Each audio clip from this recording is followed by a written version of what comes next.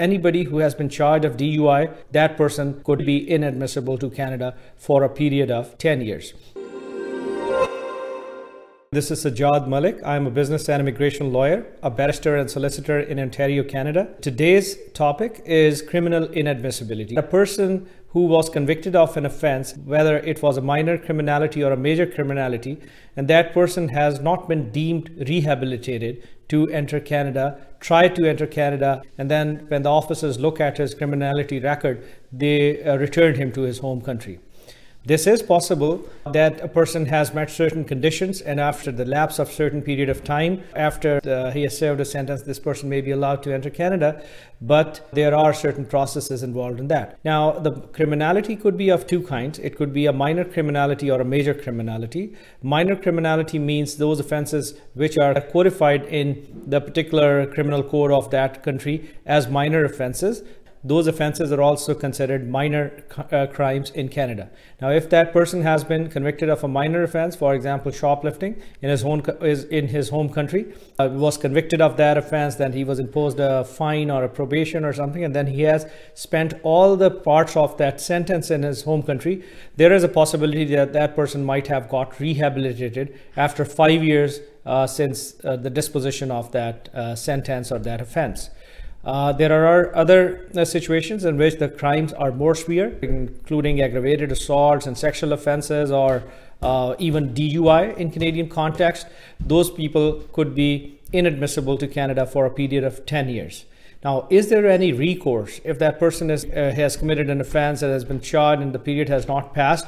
Is there any recourse that in certain special circumstances, even before he has been rehabilitated, that person could come to Canada? Yes, if there's a compelling reason for that person to come to Canada, despite having not lapsed the period which was required for rehabilitation, that temporary resident permit may be applied for and may be approved in certain conditions. Now, coming back to the minor criminality and the major criminality, what is the process for those to overcome those criminalities? There's a formal application process which is highly discretionary in those circumstances. For minor criminality, that person must have spent 5 years crime-free after the last offense and after serving the sentence in last offense, and then through a special application, that person might be rehabilitated and could come to Canada to pursue his purpose, and it may include temporary visit, study permit, business visa, or even temporary or even permanent residence. If a person has not spent that period, then he won't be rehabilitated and he won't be able to come, and he'll have to resort to the temporary resident permit situation, a permit program, which is a highly discretionary visa, and they are generally not allowed unless there's a compelling reason for that person to come to Canada. If major criminality was involved and there was a conviction of aggravated assault, sexual offenses, or an offense which was indictable, and there was a prison time involved, or the maximum sentence in that offense, the offense which could have been awarded to him was 10 years imprisonment, then that person may not be rehabilitated before the lapse of 10 years, and then his rehabilitation would occur after the 10 years process. Now, these are very formal and highly organized applications. They are discretionary, no doubt about it. You cannot claim criminal rehabilitation or TRPs out of right. But if you start the process, then you have to be prepared not only to produce all the evidence related to your crime in your home country, including the charges, the section of law under which you were charged, all the court proceeding, the documents, the dockets related to your court proceedings. Then you have to narrate the circumstances in which this crime occurred, and then you remained crime-free. You didn't have any contact with the law enforcement since then, and you showed that you have changed yourselves, you have remorse, and you repent over those circumstances. And then you also have to produce reference letters from your closer friends who were aware of those criminal charges and who now could vouch that you are a totally changed person, and the Canadian government could trust you by bringing you in, that you won't create any law enforcement or criminal scenario in Canada. You also have to secure various police certificates from all the countries where you have lived for a certain period of time, and for all the countries you have been convicted of, or even in the case of United States, you need not only the Federal Bureau of Investigation FBI's clearances, but you also need clearances from all the states where you have lived. And then after this formal process, and it is highly recommended that you involve a lawyer who knows about the criminal side of it and the immigration side of it to help you in these applications.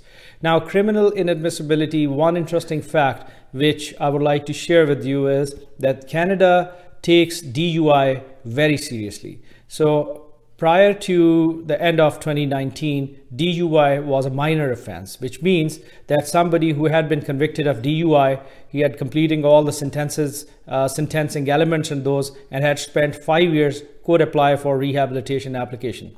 But now in the Canadian Criminal Code, DUI is a serious offense. Now, anybody who has been charged of DUI outside of Canada, even in a country where it is not an offense, it's a traffic violation or it's a demeanor, that person could still be inadmissible to Canada for a period of 10 years. Now, Canada shares very close information with the US, and most of the times the criminal offenses and other information relating to a US citizen are available in the Canadian database. So if you're taking the chance of coming through the land border and you have something to doubt about your criminal inadmissibility, then you must not try or attempt to come to Canada before you have consulted a lawyer, and then the lawyer would evaluate your situation. So in all countries where there are DUI convictions involved, there is a high likelihood that if that person has not spent or completed his sentences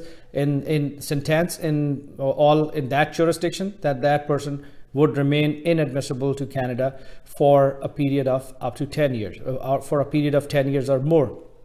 Sometimes it has been noted that the people who are criminally inadmissible due to some reason, they apply for permanent residence in Canada, or they are a dependent, or they are principal applicants of permanent residence applications, in permanent residence applications.